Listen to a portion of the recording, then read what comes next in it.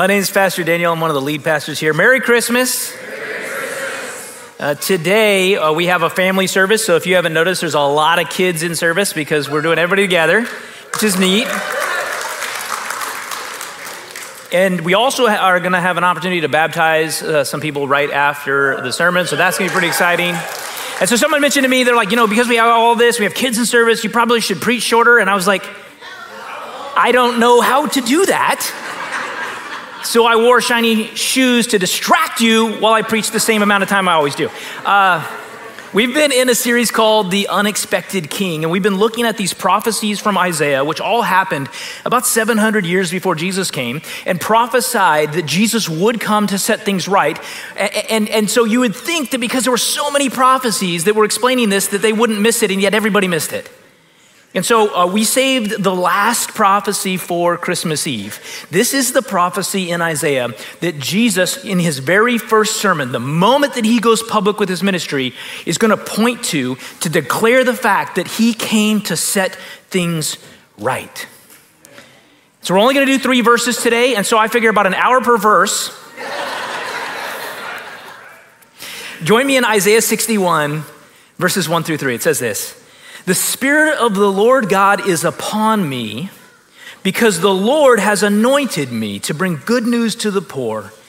He has sent me to bind up the brokenhearted, to proclaim liberty to the captives and the opening of the prison to those who are bound, to proclaim the year of the Lord's favor and the day of vengeance of our Lord, of our God, to comfort all who mourn, to grant to those who mourn in Zion, to give them a beautiful headdress instead of ashes, the oil of gladness instead of mourning, the garment of praise instead of a faint spirit, that they may be called the oaks of righteousness, the planting of the Lord, that he may be glorified. Amen. I have one big point, one big takeaway today, and I'm going to attempt to prove to you as we just walk through these 3 verses that it really is joy to the world. It really is joy to the whole world. That song didn't come out of nowhere. That announcement didn't come out of nowhere. They didn't make that up. It is joy to the world. The first verse in 61, verse 1 says this, the Spirit of the Lord God is upon me because the Lord has anointed me. Now, anointing is to be called to something. And it's interesting that Jesus or whoever would come based on this prophecy would have the Spirit of the Lord upon them. Now, why would the Holy Spirit being upon Jesus matter? We miss this all the time because we think of Jesus, and if you ever have studied Jesus, you're like, well, yeah, of course Jesus was perfect, like he's God's son, I can't do the things he does. But when Jesus came and did all these miracles, walking on water, raising people from the dead, do you realize he did none of that of his own power? Jesus, the scripture says that he emptied himself of his divinity. He emptied himself of his own power to come to earth helpless. And then with the Holy Spirit on top of him, upon him, all of the miracles he did were completely dependent on God moving, or else Jesus would have looked foolish. Amen. Jesus did all of his miracles through dependence. The same Jesus that the Bible says spoke creation into existence. The same Jesus who holds all things together through the power of his word didn't do any of his miracles of his own power, but lived in complete dependency on God to show you and I what it would look like to live in complete dependency upon God. Anointed means that he was chosen. He was called to do something. And Isaiah 61, 1 through 3 is going to tell us that Jesus was called to do 6 things. And they're all in these verses right here. He was called to do 6 things. The first is this. Number 1 is he was called to bring good news to the poor. Now, this isn't just good news to poor people or people that are living financially poor. That's not really what this means. If it meant like that, it would only be for certain people, right? I mean, not everyone's poor. If you're a Dodgers fan, you're not poor. No? Just signed Ohtani, right? I don't even speak poor people anymore. Concessions at the Dodger Stadium are going to be so ridiculous. It doesn't likely mean financially poor at all when you read this verse. You see, when we see poor mentioned oftentimes in Scripture, particularly in the New Testament, if you look at the Sermon on the Mount, when Jesus explains what this is in Matthew 5, It's actually explained as poor of spirit, not financially poor. What does it mean? It means poor of spirit means dependent on God.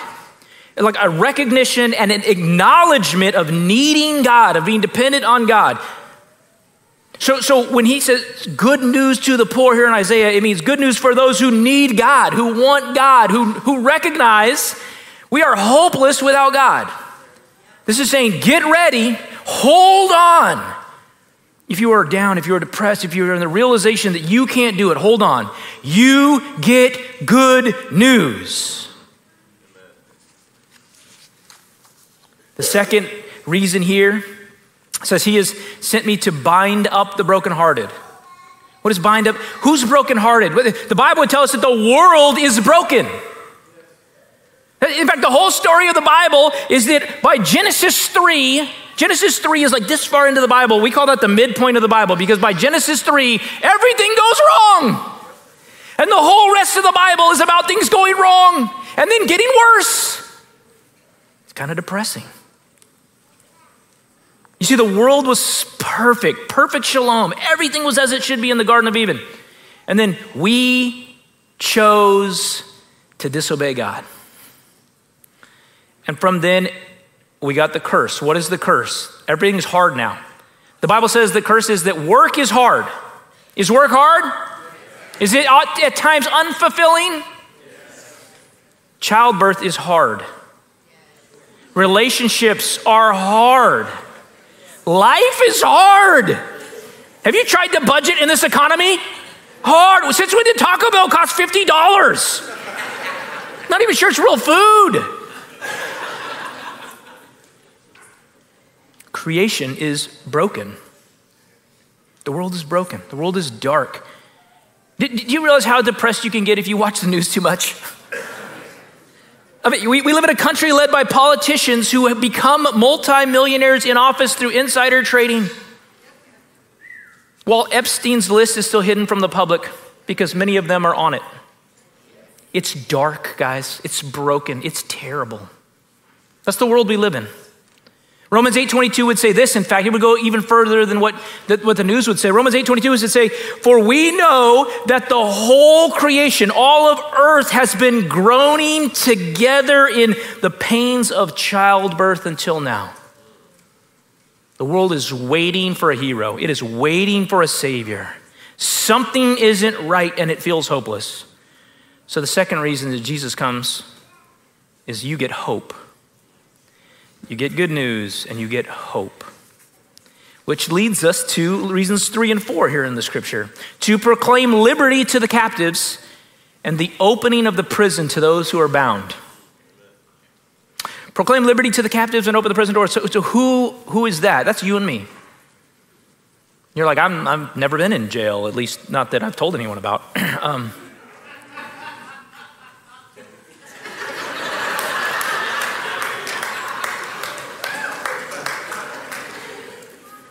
When was I a slave? When was I a prisoner? See, that, what the Bible would tell you is that's what sin has done to you and I. Romans 6 and 7 says, we know that our old self was crucified with him in order that the body of sin might be brought to nothing so that we would no longer be enslaved to sin. For one who has died has been set free from sin. What does that mean? It's an inability to do right consistently. How long can you live righteously without God?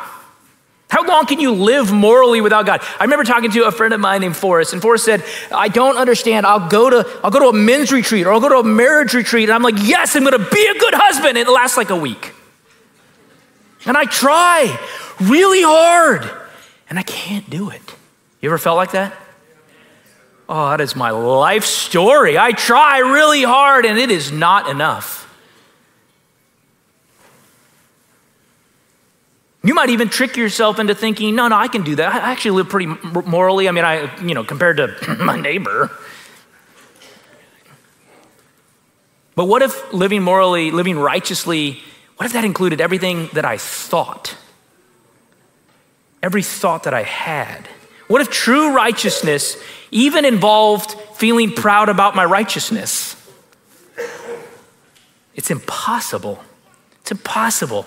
I can't do it. I can't do it. I can't go to Walmart and not have bad thoughts about people. I can't do it. I certainly can't read Facebook. When I hear people gossiping, oh my Lord Jesus, come, I need you now. I just can't do it. I cannot live righteously. There's something wrong inside of me, and there's something wrong inside of you. And I felt enslaved to it, unable to rise above it, shackled to it. I can't rescue myself no matter how hard I tried. That's bondage. That's slavery. That's prison. And the good news of Christ is you get freedom. You get good news, you get hope, and I got freedom. Freedom from bondage, freedom from slavery.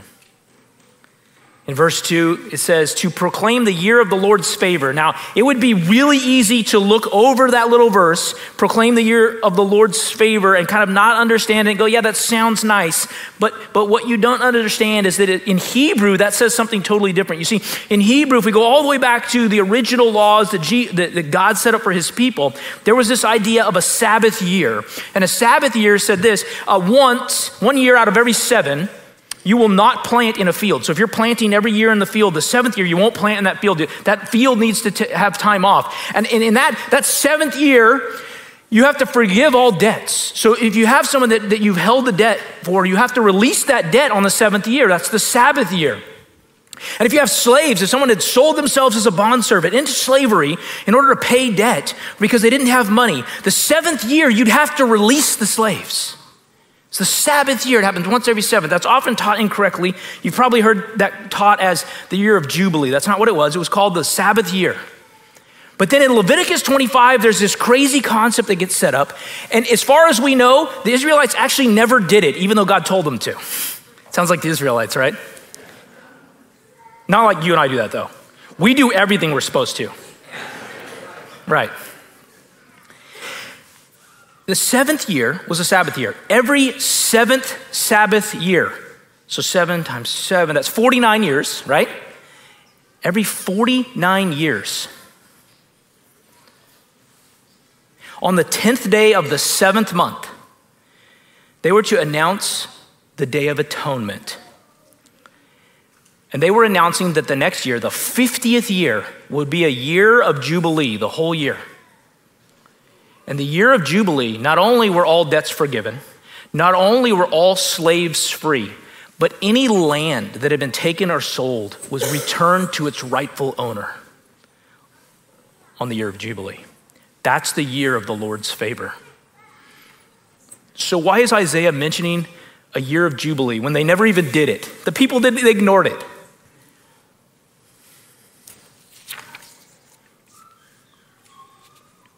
Because you and I are going to get a lost land back. You ever had to sell something that you didn't want to sell just to survive? You ever had one of those like Pawn Star moments? You know, where you had something really valuable, you weren't gonna make it, you had to go sell it, and so it's this priceless heirloom, and they're like, best I can do for you is $50. So what good was it to be released from slavery if then you sold all of your land, you had no way to make a living, you had nowhere to live, and you were homeless? The Bible would say that you and I are sojourners on this world. This is not our home. But there's a day coming, listen to me, there's a day coming when we're going home. There's a day coming when we're not homeless anymore. And what Isaiah is saying here in verse 2 of chapter 61 is there's a day coming when everything is restored. It's not just that we are freed from slavery, it is that we will be restored to a rightful home. This means freeing the captives and forgiving debts and even taking the homeless and restoring them to a real home. This is you and me, slaves to sin, in a debt we couldn't pay. Jesus goes to our cross with his blood, frees us from the bondage of sin so that we're no longer slaves. But then, just like a late night infomercial, but wait, there's more. restoring a land, restoring a homeland, a rightful place to live in peace. This world is melting around us. You see it. It's impossible to ignore. It gets darker and darker and darker. And I just want to remind you guys, this is not our home. Jesus tells us that we have a home. We're not lost anymore. There's a promised land, and Jesus is going to restore that. You get your rightful home back, the place you belong. The fifth thing that he is anointed and called to do in this prophecy is to announce the day of vengeance of our God. What is the day of vengeance? That does not sound very Christmassy. See, the very thing that you and I would point to as hope is also disaster for those who don't know Christ. The coming promises of Jesus, they get you and I to a point of hope and joy, are that God will put everything right. To put everything right, that means that there must be justice. See, we're safe from justice because Christ's blood covers us. But on that same day, the day we look forward to, that is terror for those who don't know Jesus. He is a God of justice. There's something in all of us that longs for justice. Don't you want justice? Don't you long for the day where every horrible wrong is punished? Every innocent person that has been hurt or abused or terrorized, that is put right? God will set everything right again. There is real punishment coming. The sixth and final reason that Jesus was anointed to come: to comfort all who mourn. To comfort all who mourn. You see this in the text in three ways. I want to look at these three things. How is Jesus going to comfort us who mourn? Here's the first: to give them a beautiful headdress instead of ashes. So the very thing that was burned and destroyed will produce beauty. So if you turn back into ancient times, it was common that when you were mourning, when you were grieving the loss of someone, you would cover your head with ashes to signify that you were grieving, that there was loss, that you were mourning. But in a wedding, you would cover your head with a headdress to announce the wedding, the celebration. And so listen to what this verse is saying: to give them a beautiful headdress instead of ashes. Did you see the difference here? Let me ask you this. What's the difference between a funeral and a wedding? Have you ever had to do both in like the same little short period of time? You ever felt how awkward that is to go to a funeral and a wedding like in one weekend? No? Nobody? It's very awkward. Those are not the same vibe. We can at least agree on that, yes? They don't feel the same. You don't say the same things. If you celebrate at the wrong one, it's really weird, right? If you're mourning at the wrong one, also, that's probably a problem. So appropriate reactions for each. You don't want to mix those two up. What's the difference between a funeral and a wedding? Hope and joy.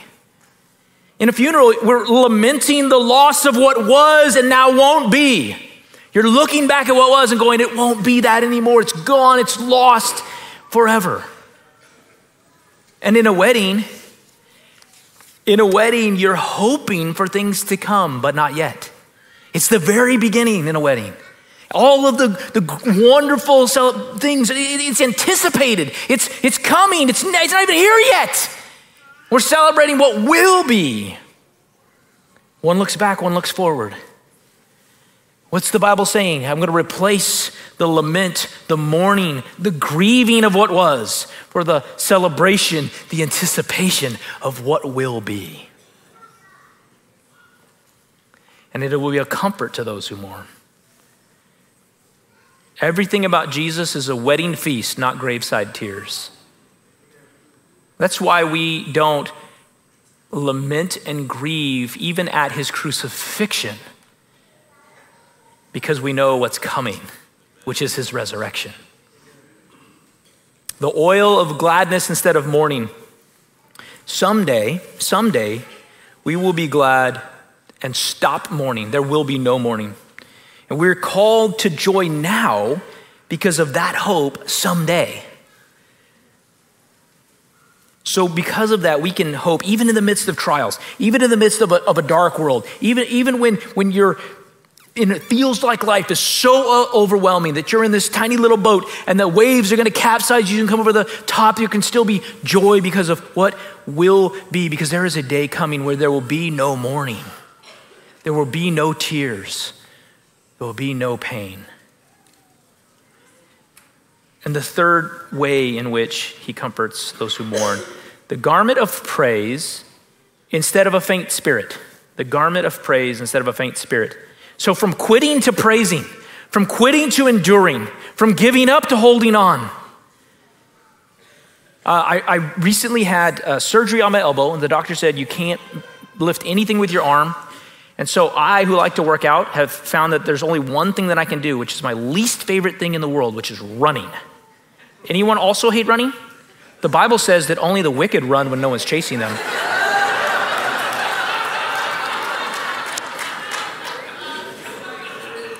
All I do is question my life while I run. Why am I doing this? Please, Lord, return now and don't let me finish this run. I have this little app that tracks effort over each month. And if I get to 1,300 points, I keep my status, but I can't do anything now. And so I wait till the very end of the month and I have all the points and I still haven't got any. And then I have to run 3 miles a day to get it. And I hate it. And I do it anyways because I'm a procrastinator. You guys don't do that. You don't ever procrastinate. So it's just me that I'm talking about. And so I have to run, and it takes me forever to run these things, and I'm running, and I'm done by I don't know, 60 seconds in, I'm ready to quit. Life feels like this sometimes. There's no end in sight, there's no hope in sight, there's no relief in sight. I don't know if I can hold on any longer. And the Bible says he will give you endurance. He won't just give you hope. He won't just give you good news. He won't just give you freedom. He will give you endurance. God will help you keep running the race. Isaiah 40:31 says, but they who wait for the Lord shall renew their strength. They shall mount up with wings like eagles. They shall run and not be weary. They shall walk and not faint. Hebrews 12:1 says, therefore, since we are surrounded by so great a cloud of witnesses, let us also lay aside every weight and sin which clings so closely, and let us run with endurance the race that is set before us. He's going to give us endurance to keep going. And this comfort, all this comfort that's been described, these 6 different things that have all been types of comfort for us, the good news, the freedom from bondage, comforting those who mourn, it's going to lead us to this right here. That they may be called oaks of righteousness, the planting of the Lord, that he may be glorified. That is, again, this terminology that we see in the Bible all the time that's organic, right? It talks a lot about planting and growing over and over in the Bible. Why? What Jesus will do for you is he will plant inside of you righteousness that begins to grow organically from the inside out. And guys, this is why we've never, ever in our history legislated righteousness. It doesn't matter what your laws are, they're always from the outside in. And we're trying to push on you the law, or we're trying to push on you morality, or we're trying to push on you guilt, or we're trying to push on you wisdom, but it's always from the outside in, and none of it ever works because I'm evil in here. But what Jesus does is he plants in us his spirit of righteousness, and then it begins to grow outward. And it is the only thing that actually works.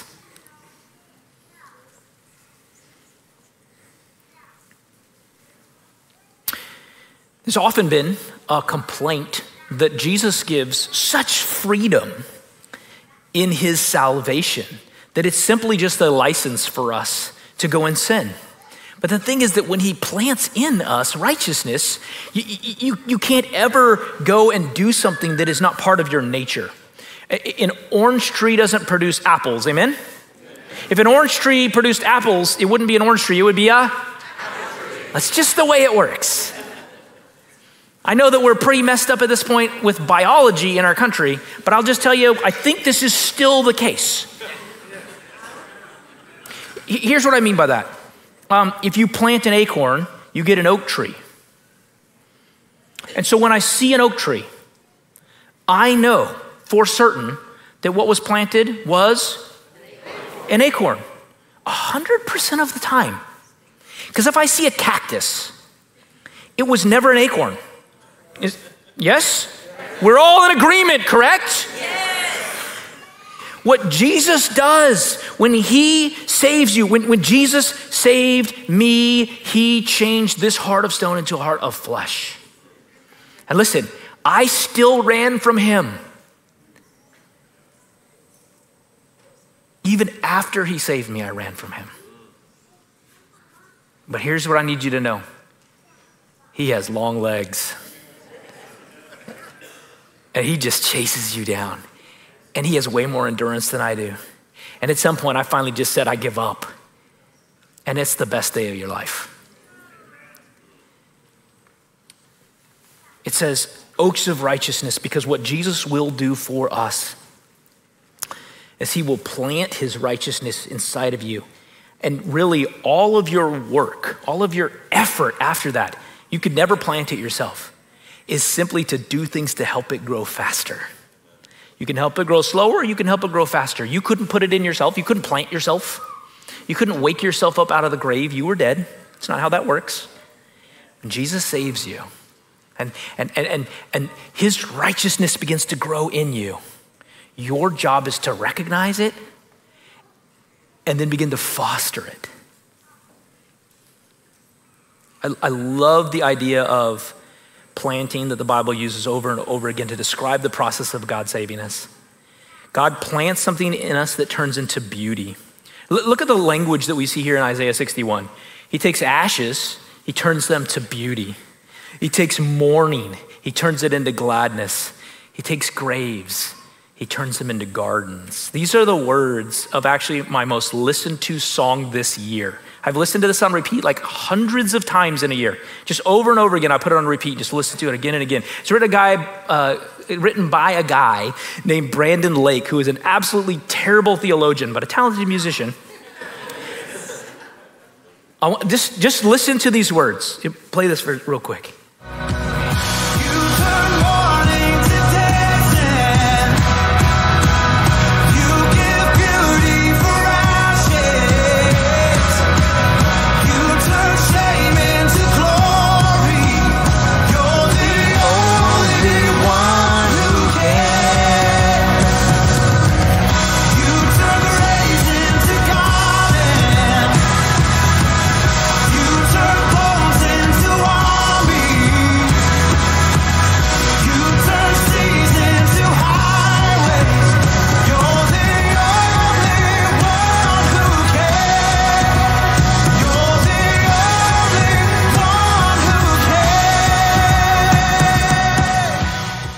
That song is right out of Isaiah 61. You're the only one who can. It wasn't me, it wasn't you, it wasn't some self-help book, it wasn't some wise sage person, it wasn't some political party or government system or societal progress. It was Jesus. He's the only one that can, and he did. And he turns mourning into gladness. And he turns ashes into beauty. This prophecy is about Jesus coming, filled with the Holy Spirit, on a mission from the Father to bring good news, to repair what was broken, to free slaves to sin, to announce the Jubilee and the judgment, to comfort those who are at the bottom, at the end of their rope, to give them beauty from ashes and mourning into gladness, and to change your giving up into undying praise for God. This is the gospel, that he came and he lived in this mess as a human without his power, dependent on God, both as a model for us to follow and as a perfect sacrifice for the payment. And he did so so that you and I could be called sons and daughters of the King. This is the message. Everything's gone wrong. No one can fix it. So I'm going to come and I'm going to take the worst people, the lowest people, the lost people, people like me and you, and I'm going to change everything. Isaiah is saying someone is coming to do this. It would be 700 years or so, but about 700 years later, you're going to turn to Luke 4. And in Luke 4, Jesus is going to give what is basically his first sermon. It's not much of a sermon, it's very short.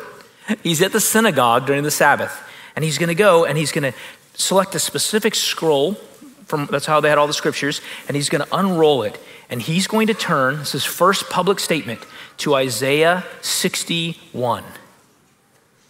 And he's going to read to the crowd Isaiah 61 verses 1 and 2. And when he finishes, he's going to slowly put it away, and every eye in the synagogue is watching him, wondering, why would you pick Isaiah 61?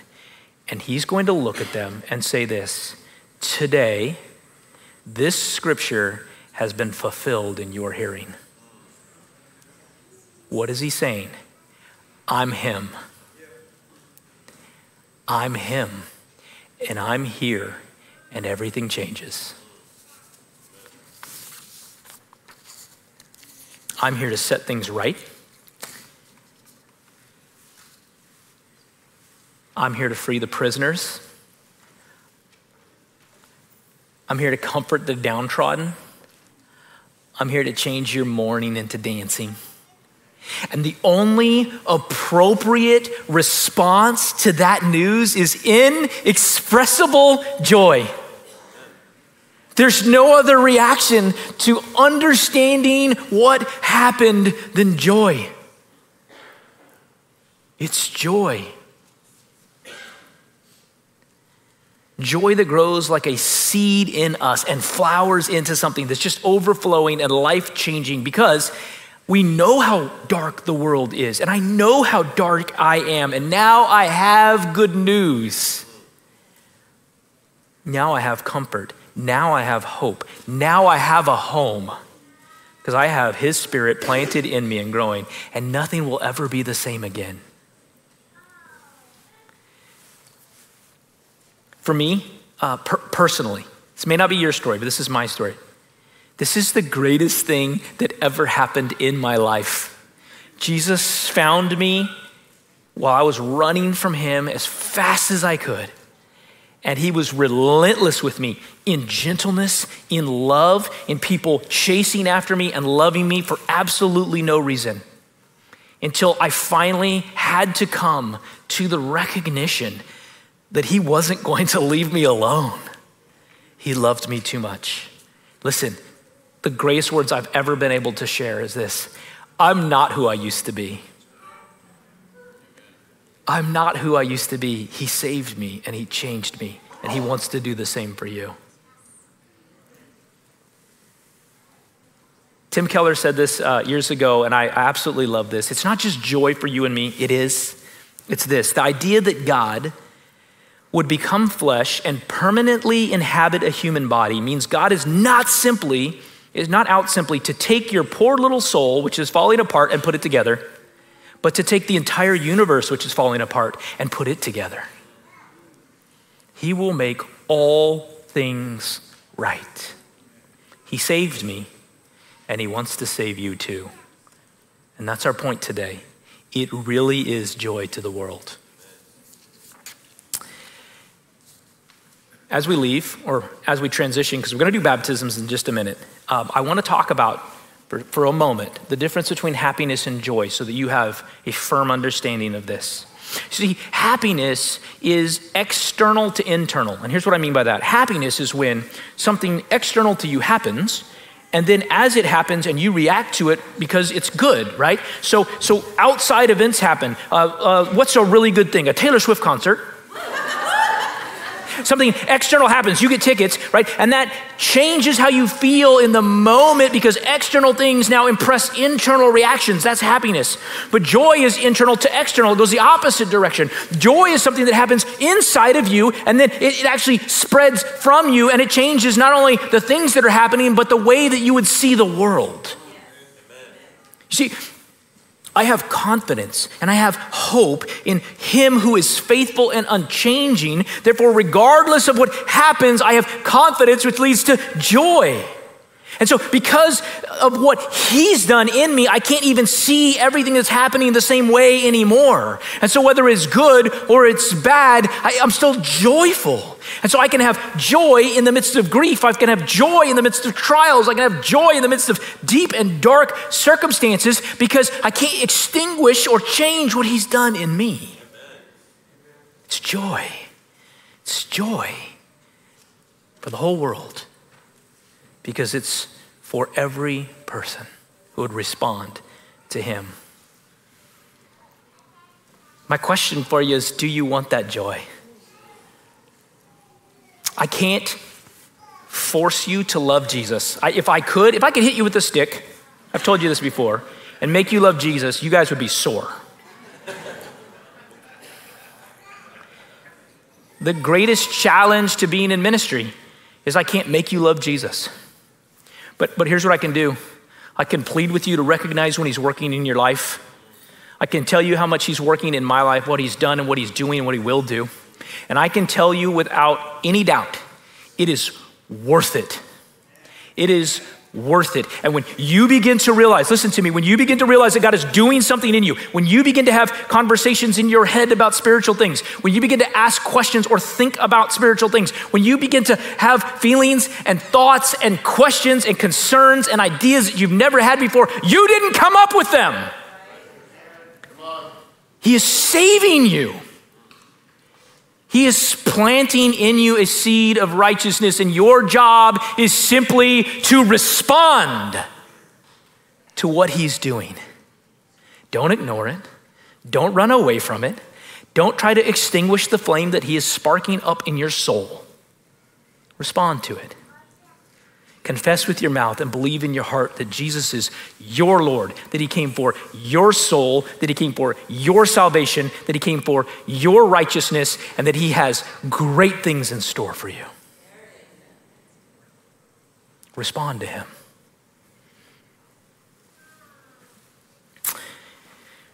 Here's what we're gonna do.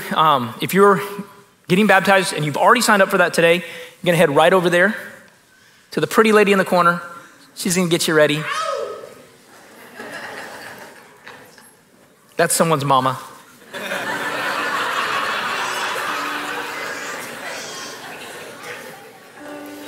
If you have never been baptized, but you have put your faith in Jesus Christ, he would say the very next step is to go Facebook official with him.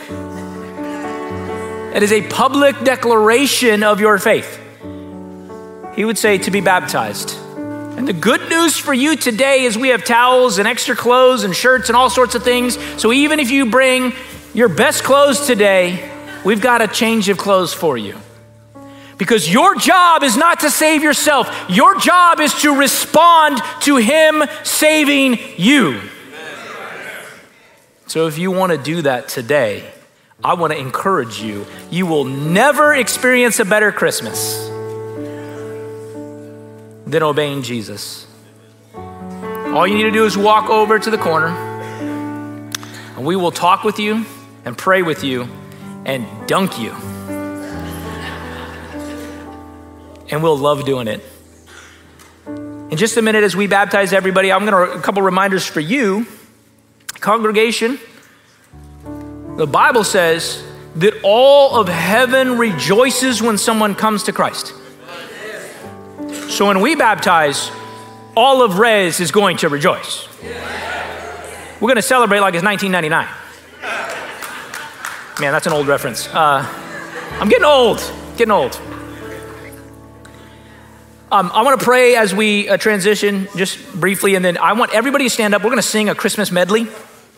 Come on, come on.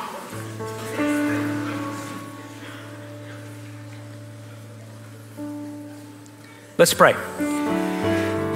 Father God, we thank you for saving us. God, for sending your Son to come and walk and live amongst us. God, we had no hope. And then you came. God, I ask that your Spirit just pour out upon us. That you bind up the brokenhearted. And you comfort those here who are suffering. And God, that you continue to draw people to yourself, draw them into response to what you're doing in their hearts and in their souls. We thank you for Christmas. We thank you for the greatest gift that was ever given. God, remind us of joy every single day when we wake up. Thank you for what you're doing and continue to do. In Jesus' name, amen.